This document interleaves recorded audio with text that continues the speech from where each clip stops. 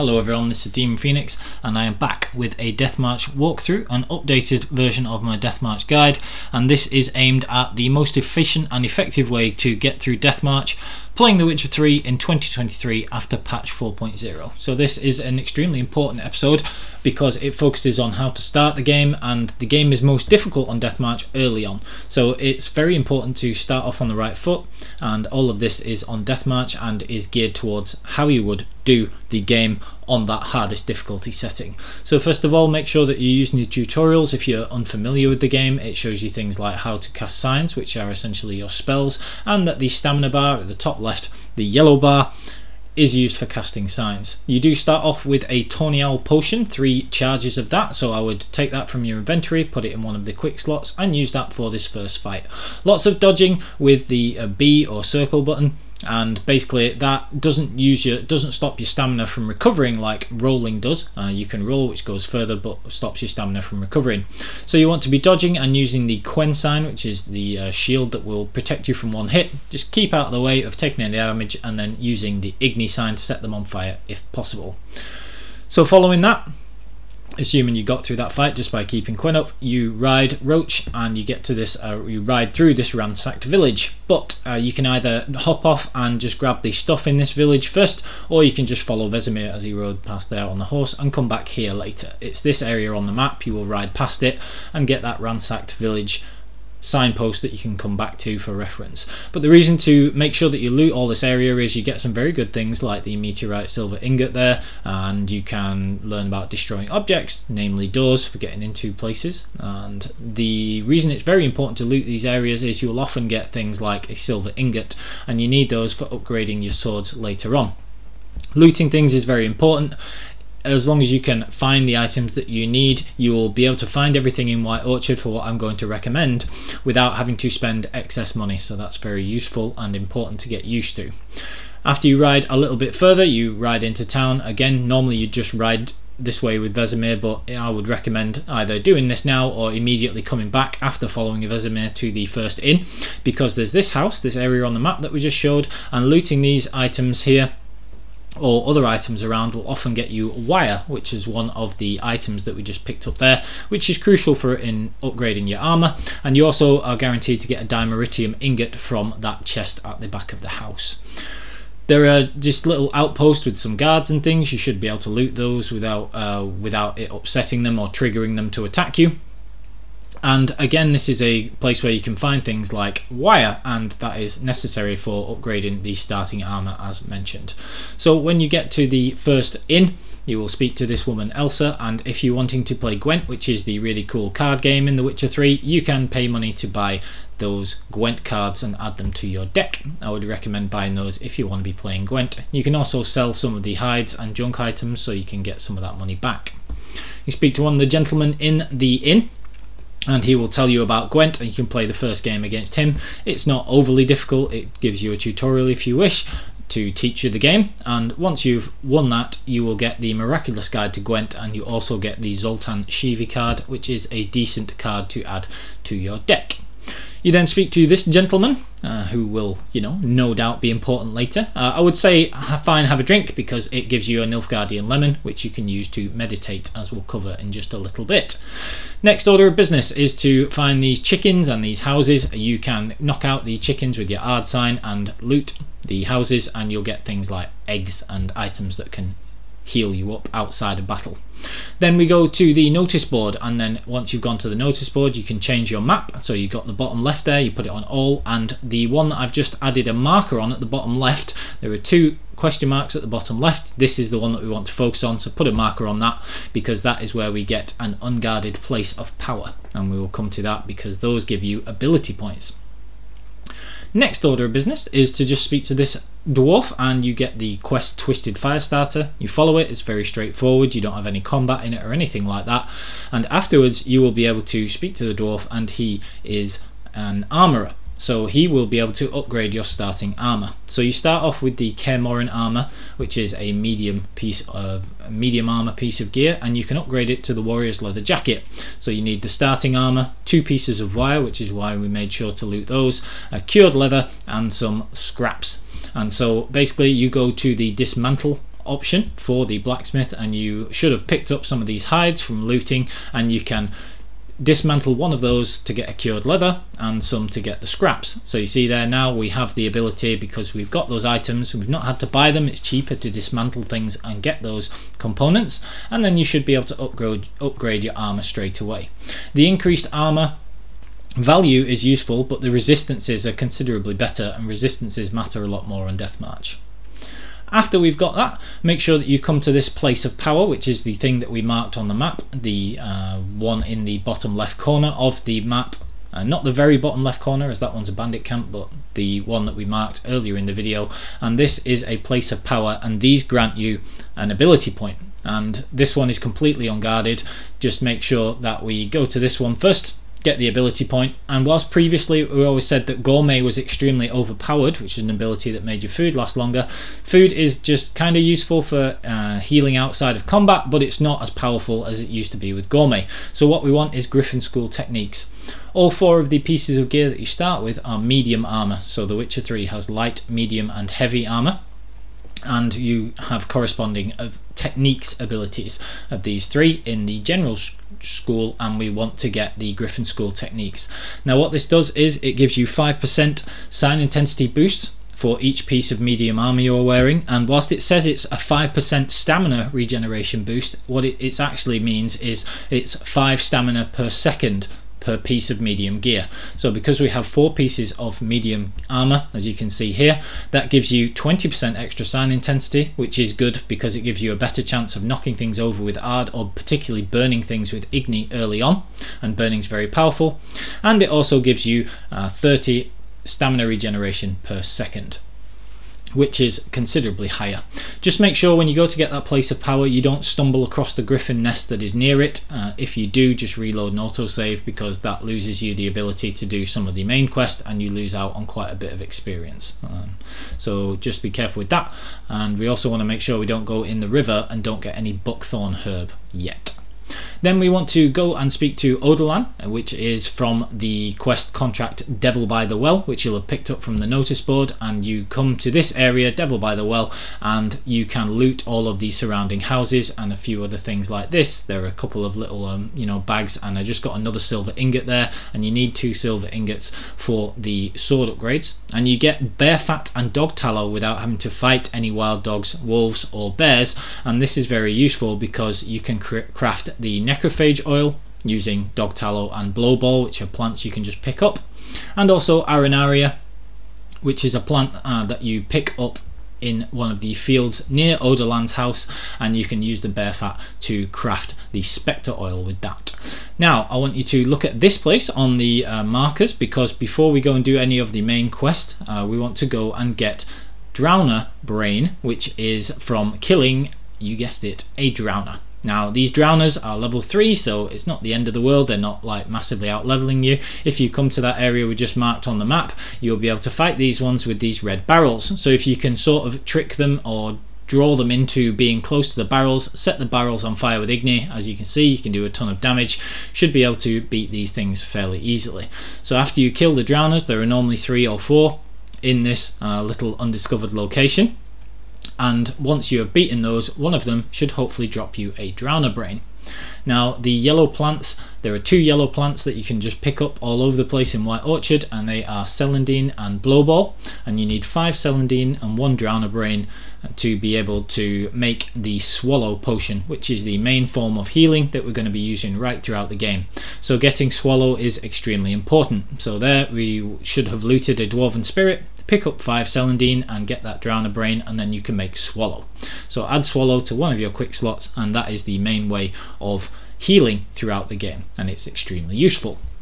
You also get hard alcohol, which is things like Alcahest and Dwarven Spirit, Nilfgaardian Lemon, Temerian Rye, and what they mean is that when you meditate you get all of your potions back just for the cost of that 1 hard alcohol. We then go and speak to the Nilfgaardian captain, and you get the quests, and then you can come and speak to Tomira the herbalist. Now because we have Swallow, we'll be able to speak to her about you choose the option did the Griffin do that, and you get to speak to her about Lena, who is injured, and with Swallow you will complete the On Death's Bed quest and you will get some additional items from Tomira, and then she will also tell you about the main quest where we need to get Buckthorn.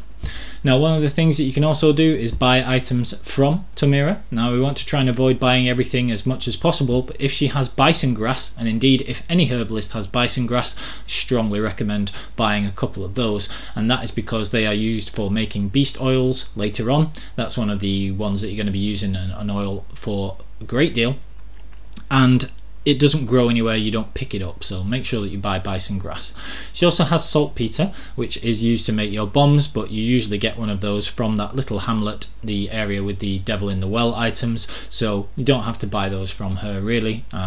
And the other thing you can do is you can find honeycombs all around White Orchard on the trees. You burn them with Igni, and she gives the best price for honeycomb. So if you pick up a load of honeycomb, burn them when they're on the trees, then collect them, and you can sell them to Tomira whenever is convenient, or come back before you leave White Orchard and sell all of them to her. She gives the best prices for those. So after she's told us about collecting Buckthorn, then we do want to be going and collecting it, so go to the river, swim the length of the river, and make sure that you not only pick up Buckthorn, but you get all of these chests. There are, I think, 4 in total in the river. Make sure you don't run out of breath, but make sure that you're using your Witcher senses. The chests show up as yellow, and make sure that you collect those and get the alchemy recipes within. Then we've got another place of power, which you can see the marker, the black marker at the bottom of the map. I've just killed a bear and got another place of power there, but this one is very important. So this little ring-like structure with the bridge in it, the building in it, beg your pardon, is the next port of call, because this is how we will get not only another place of power, but the diagram for upgrading our swords. There's a lot of Celandine here, so if you didn't get the 5 to make Swallow, you can pick those up first, and the place of power is guarded by this Wraith. So even though the Wraith is a higher level than you can just put Erden down, dodge out of the way, and you can see even if it hits you, it's not the end of the world, so you can survive a couple of hits whilst you get used to fighting them. Just keep going between Erden and Quen. You only have to take out half of its health before you'll be able to get that place of power. Then we break down the door to the church, and in we go to finish it off. So as you can see there, even though this is Deathmarch and it's a couple of levels higher, it's not very difficult to fight, and it's not going to kill you in one hit anyway, and you've got that Swallow potion if needed. Quick note here about the replenishing items. Make sure you read that if you're unfamiliar with the mechanic, and what that is what I was saying about hard alcohol. If you have Alkahest or Temerian Rye, or more usually Dwarven Spirit, either of those, you will meditate and get all of your potions back at the cost of just one of those hard alcohol. So that's why potions are extremely useful. Then we collect the Serpentine Sword diagram, and that is what we'll need to upgrade our Silver Sword, and it also gives you this other part, and you can follow the quest on your map to this area. You come up the slope there and then jump up, and you've got a few level 2 bandits to fight, which are fairly easy. So you fight these deserters, and then there is a level 5, their sort of leader is level 5, so just be a little more careful with him. That's the deserter leader. Close the gap on the archer and kill him first, and then you can fight the leader one-on-one. So again, you want to try and burn him with Igni maybe, but you can also use Tawny Owl to improve your stamina regeneration to make this easier. And when you're fighting a single human opponent, a very effective tactic is to use Axii to stun them and then get a hit in, and then rinse and repeat. So you get the Serpentine Silver Sword diagram from this area, and now we have the 2 diagrams to be able to upgrade our swords. Now what you need to do that is you need 2 silver ingots for the Silver Sword, and you need an emerald dust for each sword as well. Now you can sometimes get the emerald dust, you may have got them for killing the Wraith at the Devil in the Well contract. And this area down here, as you can see just to the bottom underneath that marker, there was the bridge, and if you go to the bridge there is a smuggler's cache, and you can collect all of these things, again undefended. You will sometimes, depending on what you've got randomized in your game, you may get emerald dust there. And then to the top left area, one of those 4 undiscovered locations, the question marks on the map, one of them is this bandit camp in the wood, and so you can kill the deserters here, and you may get emerald dust from one of these things as well. So assuming that you've been able to get emerald dust somewhere, you can just use one of each of those for the swords. So you come back up to the Nilfgaard camp, and then you talk to this gentleman who is the quartermaster, and he will be able to craft those Viper swords for you. So they are much stronger than your normal swords, and they also have a chance to poison enemies. So the silver one increases your Ard sign intensity and also gives a 10% chance to poison and a little bit of bonus experience from monsters, and the steel sword has a chance to poison with the steel sword enemies, so that is like things like dogs and human enemies and stuff like that. So those are very strong swords, and that's why we prioritize those next. So at this point we should have both swords upgraded, and have upgraded the armor as well, and at some point you'll hit level 2 so that you can put a mutagen in the slot, which will slightly increase your vitality, but more importantly you can also get another ability and put that in the second ability slot.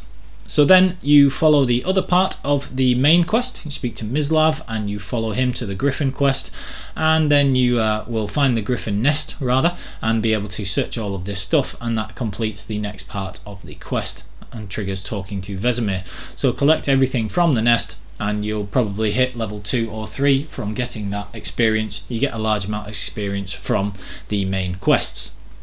As discussed, as soon as you hit level 2, you can put the Noonwraith mutagen you got from beating the Devil in the Well contract Wraith, and put that to get a bit of extra vitality. And then I would recommend that you either get muscle memory if you want to go all out attack, or if you're following along with what I'm going to be doing, I'll be sticking to the alchemy tree, and you put 3 points in the poison blades ability and then put that there. So assuming that we're doing this the same way that I am, we've not yet fought the Devil in the Well, and so now you can go back and finish off that quest. And so again, fighting a Wraith, you want to do the same thing as the other one you fought. You just use Erden, and that will make her corporeal instead of ephemeral, if you want to say it that way, and make her actually solid so you can get good hits in. When you've dealt about half her health, she will disappear and create these 3 little spectres, and they drain your health, as you can see there. So you don't have to hit them, they have no health effectively, so you can just hit them with an Ard sign from distance before they start draining your health. You shouldn't lose too much health, and that will cause her to come back, get another Erden trap down, and get those solid hits in. You can use either fast attacks, or you can get a strong hit in there with triangle or Y button on Xbox, and that should let you finish her off pretty quickly. And as mentioned, you get a Noonwraith mutagen, and you may indeed get an Emerald Dust if you didn't get one yet, to be able to craft whichever of the swords, the silver or the steel one, that you're missing. Now, after you've completed that, you can go back and speak to Tomira again, and she will give you a couple of extra items, including saltpeter and a couple of the rarer herbs. So make sure you do that, because saltpeter is what you can use to make a salmon bomb, which is a bomb that will stun enemies, but you can also use that to clear out the other undiscovered locations, and that will blow up monster nests for you. So after we've got the swords, the upgrade, and we have created the Thunderbolt potion, which increases your attack damage, after speaking with Vesemir, we've got to finish the Royal Griffin and actually fight that. So you get the crossbow, game teaches you how to use that. You can knock the Griffin out of the air using either the crossbow or Ard or the Axii sign, and what you want to do is try and burn it like Vesemir just did there. And with the Griffin School techniques and our higher sign intensity, and using Tawny Owl to recover your stamina, this shouldn't be too bad. You can stay out of range of its attacks most of the time, try and keep Quen up, and then try and burn it with Igni, which is very useful. Burning inflicts damage over time, and once you've ripped off half its health, it will fly away.